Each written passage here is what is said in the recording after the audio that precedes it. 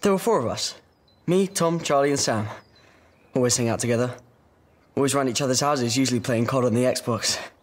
Anyways, it was during that warm weather we had, remember? Pure sun day after day.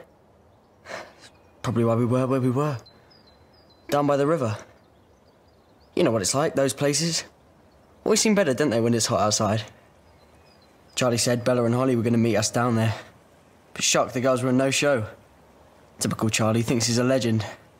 Always making out like someone fancies him.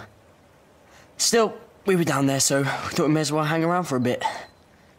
That's when Tom had one of his usual stupid ideas.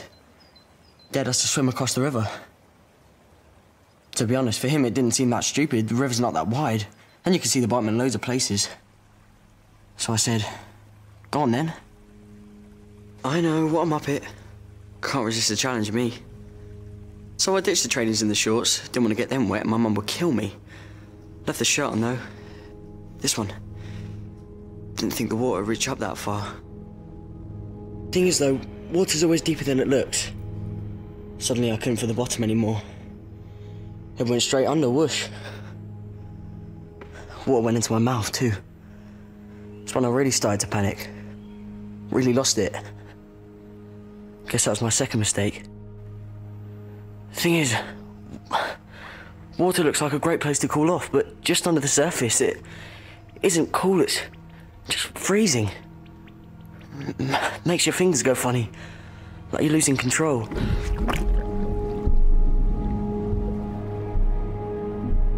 And then there's the current. It's like trying to drag you down and you get your feet all tangled up in the weeds and it's almost impossible to get out.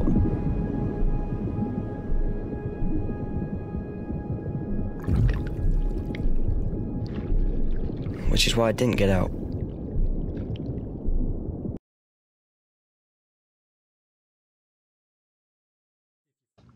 If you fall in or feel overwhelmed, float to live.